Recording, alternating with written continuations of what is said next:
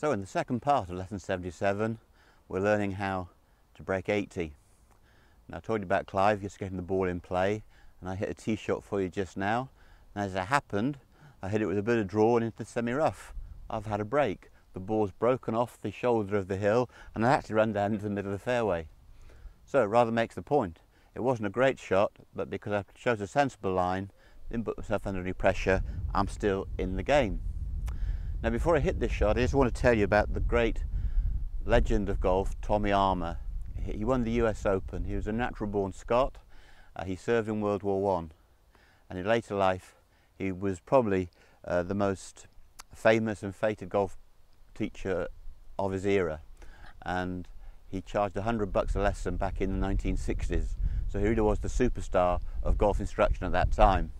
And he wrote a number of excellent golf books that would help golfers even today on how to get the golf ball around the golf course. And Tommy Armour had two golden rules: play the shot that has the most chance of success, and play the shot that makes the next shot the easiest. So let's just look what I've done. I've got the ball in play. I've got about 180 yards to the flag. I've got a hanging lie and a bare lie. Now obviously I'd like to get on the green, but if I hit the ball down the right, there's a cavernous bunker, and there's also a bunker short and left.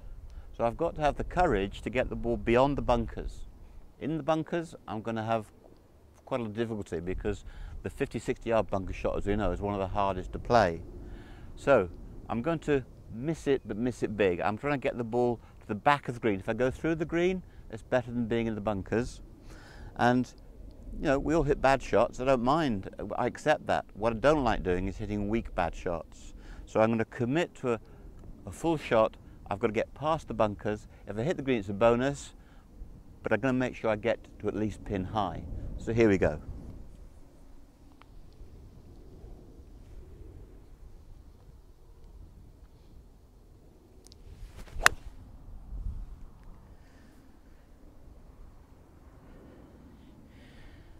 I don't know if you can see the ball tracking. I've hit one of the nicest shots, got a nice low draw, a little bit thinner than I thought, but because I've taken enough club, the ball's actually gone to the back of the green. So the first tee shot I hit, I give myself 6 out of 10, but the line was correct. That shot was probably executed 8 out of 10, but because the decision was good, it's worked out 10 out of 10.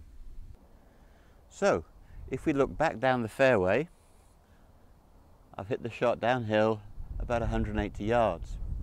I was coming down the valley, but as we pan around, we can see the bunkers that were in question. So if I'd been in the first bunker, I'd had a really horrible 40-yard splash shot. Moving up to the greenside bunker, you can see, yes, it would be an easier bunker shot, but it's still a hazard.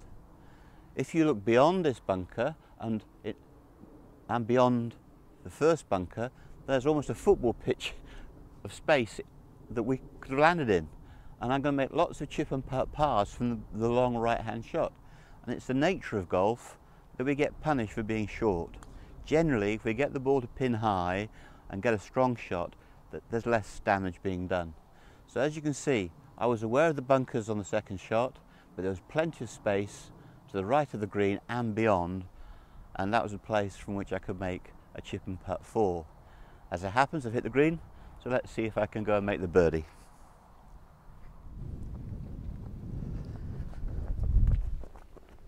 So, as I walk from the hole to my ball, I count off 3, 6, 9, 12, 15, 18.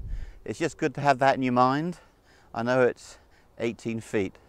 I've got a putt light at the hill.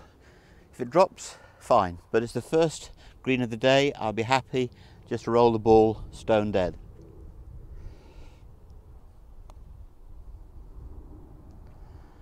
Typically a little bit timid, but we've got the 4, so let's go on to the second hole.